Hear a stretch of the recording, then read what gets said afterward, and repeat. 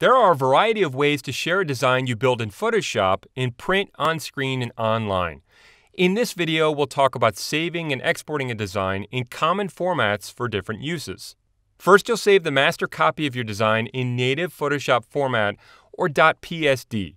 When creating a layered composition like you did, it's really important to preserve the master, full-size version of the design, so that you can always access and re-edit any of the layers, adjustments, and effects you added in Photoshop. Choose File, Save As. In the Save As dialog box, change the name to Design Complete. Choose Photoshop from the formatter type. Make sure Layers is checked to preserve them, and click Save to save it to your hard drive. Click OK to maximize compatibility so that even an application that can't read layers like Lightroom will be able to open this file.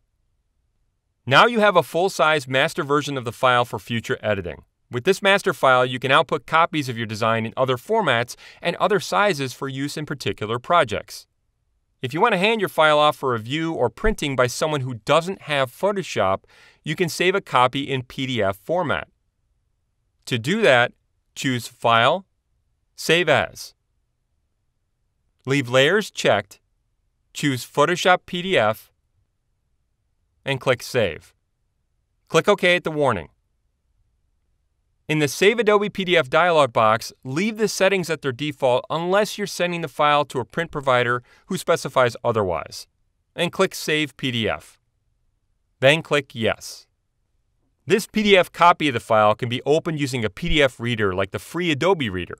If the file is open in Photoshop, its layers will still be available. Now let's talk about outputting a design for use online. You can use Photoshop's export features to output an entire design or individual layers in formats that are best for online use. To save the entire design, you can choose File, Export, Export As. You can see the design preview in the middle, and you can choose an image format here. We can choose JPEG for photo-based designs, GIF or PNG for graphic-intensive designs, or even SVG for scalable vector graphics. Exporting in these formats will flatten the design, meaning we can no longer access the layers in the image file. This design has lots of photography content, so I'll export it in JPEG format. I'll choose from the options on the right, reducing the quality and dimensions to reduce file size if I need to. There are also options for including copyright and contact information and for converting the exported image to the sRGB color space for online use. Then I'll click Export All to save a copy of the entire design as a flattened JPEG.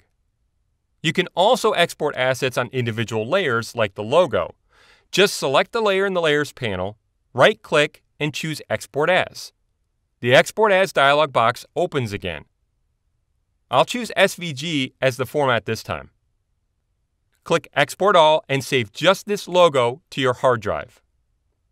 When you're ready to close this file, you can choose File, Close.